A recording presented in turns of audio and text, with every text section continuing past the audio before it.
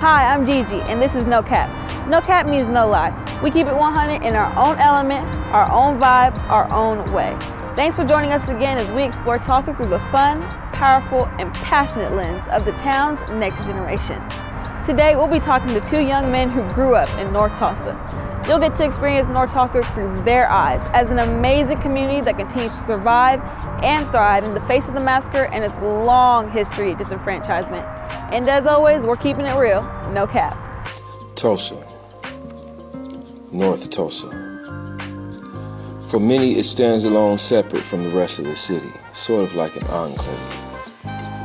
The corner of green country where the state's dark history collides with the present day, and the culture of the town starts with the energy and creativity of its young. We rarely get a glimpse into the lives of these people, their energy, their vibe.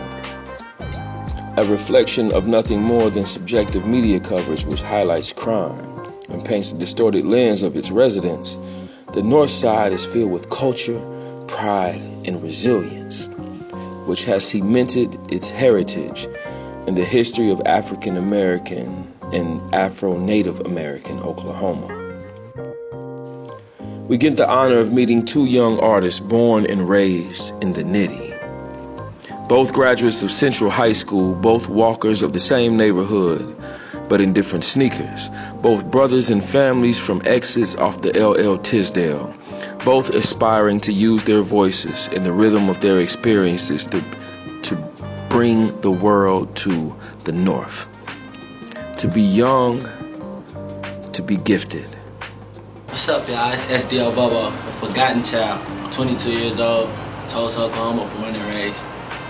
What's up, y'all? It's Emoney, 19, Tulsa, Oklahoma, North. How does it feel being from North Tulsa? It feels good being from North Tulsa. Yeah. Like especially as being a rapper, because like North Tulsa is known for like kind of being like poverty stricken. So it's like us putting on for North, it feels kind of good. Trying to get up out of the city and do more to bless the North Tulsa, give back to North Tulsa. That's what I'm doing it for. I mean, I feel like it's a blessing to be from North Tulsa. I mean, if you're from Tulsa, I feel like if you're gonna be from anywhere in Tulsa, it gotta be the North Side. Like, we got some greats that then came up the North Side. You feel me? And then we got greats coming up. I feel like right now, I was just talking to my brother the other day, and I was telling him Tulsa got a spotlight on him right now, especially with the music's like we getting on. We got a little buzz, and now it's like, what we gonna do with it? So I feel like it's a blessing, especially like the age I'm in now. It's like now it's the perfect time to take over.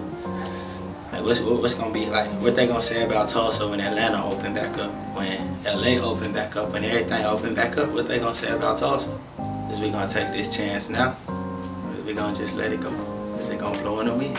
We just gotta change the community. We gotta build everything that they tore down. Everything that got tore down, it's like centers and stuff where kids could go and play and stuff. It's getting tore down because it's like can't nobody go play basketball nowhere outside or nothing. They only giving them one option. What is that? The street. The street.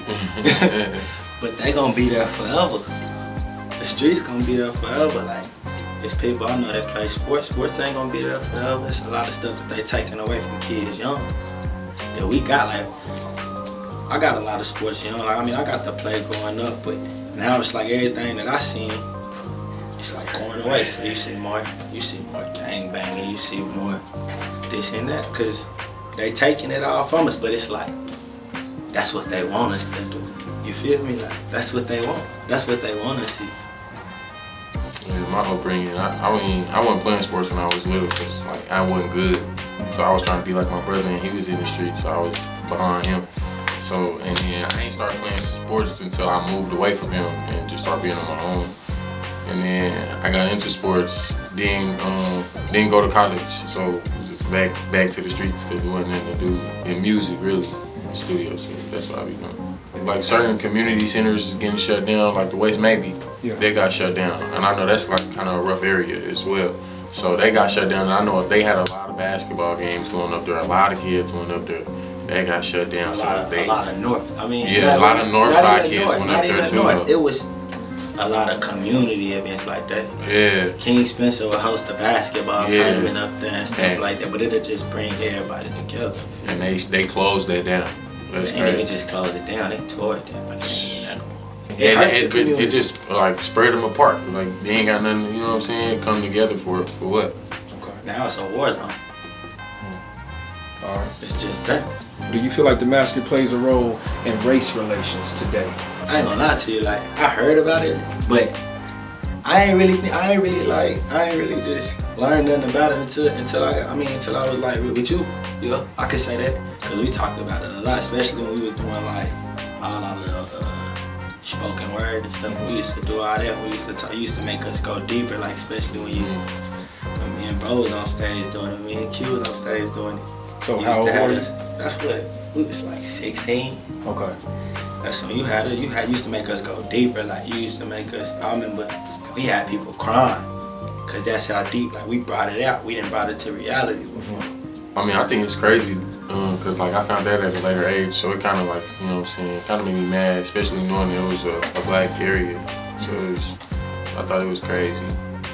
By the time I was old enough to really like see it, I wouldn't have knew a bomb hit our city. Like I thought Tulsa was just. I feel like if that don't happen, I feel like our city, it would have been like where we at now. That would have been back then. Like, man, it's crazy. If that didn't happen, all the music, all the everything that's going on now, it would have started back then. So Tulsa probably would have, Oklahoma City and Tulsa, like even just like this state. Because from Oklahoma City to Tulsa, that's where the pipeline is. That's where the biggest pipeline is. And I feel like that's what would have we would have been like a LA or you know what I'm saying, like an Atlanta or something like that. I mean, you never know. They just covered it up. Like we just had a mural on the street and they literally covered it up. The same day, like in the time frame is crazy because we got construction everywhere in Tulsa and they ain't touched it up. Like it's crazy. Because like, you know, like I said, I found that at a later age because like, you know, schools never talked about that. You know, nobody never talked about it. I feel like that should be talked about more in schools and like elementary schools and middle schools and stuff. It's not even just that though, it's everything. All of it, it's all gonna play a role into what's going on right now. You can't even just single one out. Cause it's like, they've been doing my people dirty for years. You see what I'm saying? So it's like everywhere though. Not even just the north side, everywhere. They've been doing us dirty. And it's like now, I think it's like it's scaring the world, like, cause we actually finding our way back home, if that makes sense. What do you love about being from Tulsa, specifically being from North Tulsa? Just the culture, really. Like I ain't gonna lie, like when certain people like Jung, like how he dropped the video and everybody came out together and everybody showed love. Like you can actually see that it was genuine, it was crazy. Like everybody was out there. That I'm from North Tulsa, I love that. I love that. Cause when it's all said and done, like when they hear my name, when they hear it's gonna be, where you from? North Tulsa. You from where? Like even like when I went to school and I went to the city, like, you from Tulsa, but they always think Tulsa just so bad though. Everybody think Tulsa bad. Tulsa ain't bad. Tulsa ain't bad. There's so much more to this story that we couldn't get into, but as timely as ever, art can capture the moment. Let's take a look at some footage from Emoney and SDO Bobo. Well, like when they listen to it, they gonna know, like, you know what I'm saying, like, oh, okay, like he got a truth, you know what I'm saying, like he done been through it. He see, like you can see in my video when, like you see the area, like you see everything. It's crazy, and that's the street I grew up on. I mean, me, it's like the city plus, like the north side plus, like everything that I've been through on the north side. That's what make me. Like that's what make my music. That's what make everybody be like you. Like it's deep. Like when I listen to your music, it's deep. It's cause they feel that pain. Like they feel what it's like to grow up. I tell them what it's like. Like if you listen to my music, you gonna hear what it's like to grow up on the north side. You gonna hear what it's like to like grow up without a father. Like you gonna feel all that. You gonna know what it's like to be a stereotype. Like kind of the stereotype. What they say we are. Man, make sure y'all go check out that new tape I just dropped. It's on all platforms. The Forgotten Child, SDO Bobo, and go get it on YouTube. My sister, Elise. I love you. Oh yeah, go look at my new song I just dropped. It's called Elise. It's hard. I like it. You gonna like it. Every step I take is harder for me to breathe. I know you wouldn't want me to, but I just gotta grieve. The day I lost you, I lost me. Now me and Elijah doing burnouts in the street. Waking up, constantly crying in my sleep.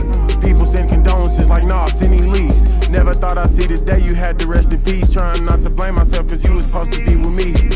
Like it's crazy cause I taught you how to read. Taught you how to tie the shoes on your feet. Now you gone, it's like I'm living in a dream. If nobody was, she was always on my team. When they told me the news, couldn't believe it was true. Forever missing you.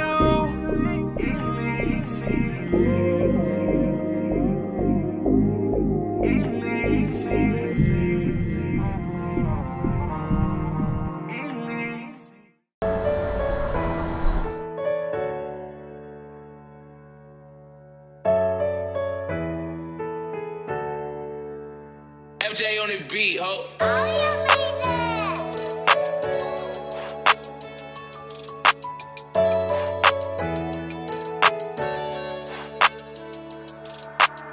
My motivation came from watching mama struggle daily, holding my head up, knowing that I'ma make a way.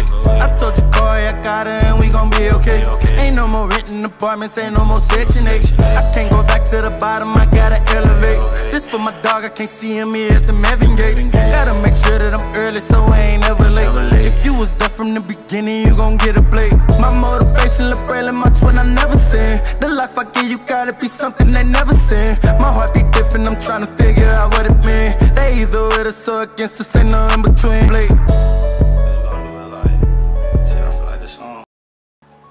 Thanks for joining us today and hearing why we love our community in North Tulsa.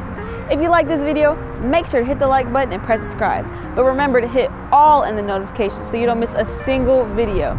Again, I'm your host Gigi, and join us every other week here on YouTube for No Cap, the voice of the youth.